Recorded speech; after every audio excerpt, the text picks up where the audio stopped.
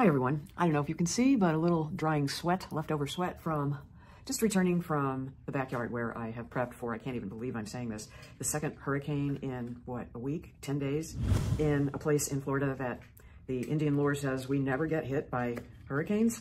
Of course, at the rate that global warming is heating up the climate and the planet, of course, the Gulf of Mexico is at historic hot temperatures, and that is what is fueling these storms. But as I speak now, we are 2 days away from possibly a Cat 3 that hasn't hit this part of Florida in 100 years. It might arrive on Tuesday through Wednesday, and everybody is in hurricane preparation mode. Now, I'll tell you, where I live is a community of block homes, which is the best home to have to fight and survive these storms. But of course, some of these stronger storms, you don't know what's going to happen. And the weather reports have been saying we're going to get tornadoes with this one, more so than we did with the last one. And so being a Midwest girl, I kind of have laughed at the tornadoes that I've seen here in Florida, mainly never above the scale of 1, which is back in the Midwest in St. Louis, where I grew up, we had anywhere from 3 to 5 in terms of the ranking of the intensity of the storm. So here, you know, water spouts when they're over water, and then when they move on land, they become tornadoes. But in the case of hurricanes, they often spawn tornadoes once they move on shore. So they can be pretty destructive in those situations. So we are stressing over all that. My neighbors, I've talked to a number of them. Only one is boarding up a few windows.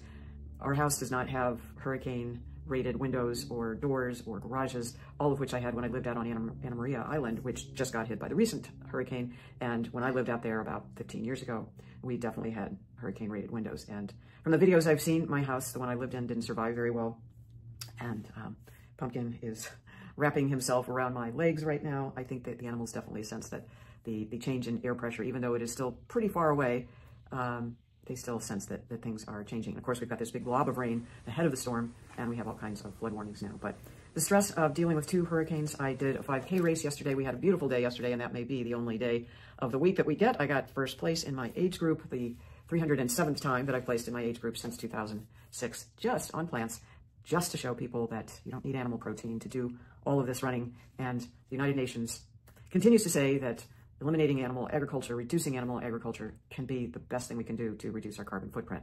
So I hope you like this background, because this may be the last time you see it. I don't mean to be a pessimist, and I try and think positively, especially as we go through these times, but where I am right now is actually, you can see a glass sliding door right there and another one over here. Where I have my office is in the enclosed lanai of our home. So what is surrounding me in front of the camera is, what, baby doll? Oh, what are you crying, Ryan, about? Oh, yes, Bucky.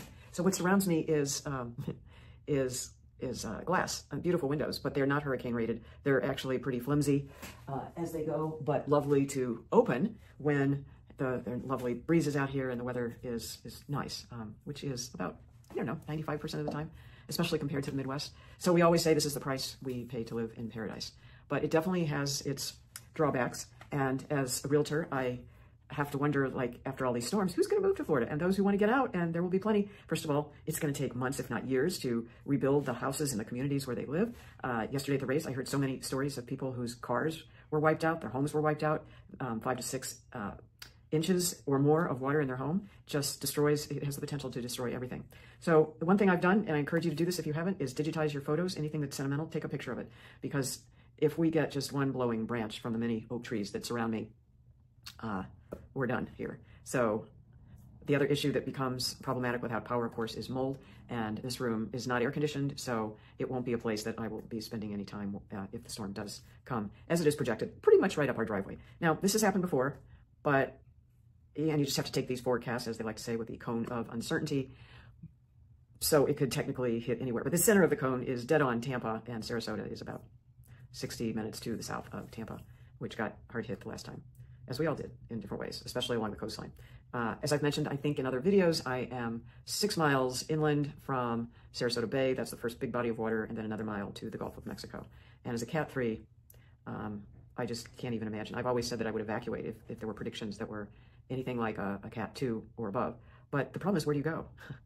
I have friends and evacuated in previous hurricanes to the Gulf, to Asheville, North Carolina, and that's been destroyed. So I have friends who are evacuating to Atlanta. That got hit pretty hard with the last hurricane. So for many of us, we just choose to stay put and hope for the best. So just wanted to update you. Hope you were doing well. Let me know if you are in a hurricane zone, how you have fared previously, and what your thoughts are for evacuating for this one, which it seems to be a doozy. All right, everyone, thanks for watching, and we'll hopefully see you in the next one. Gotta run.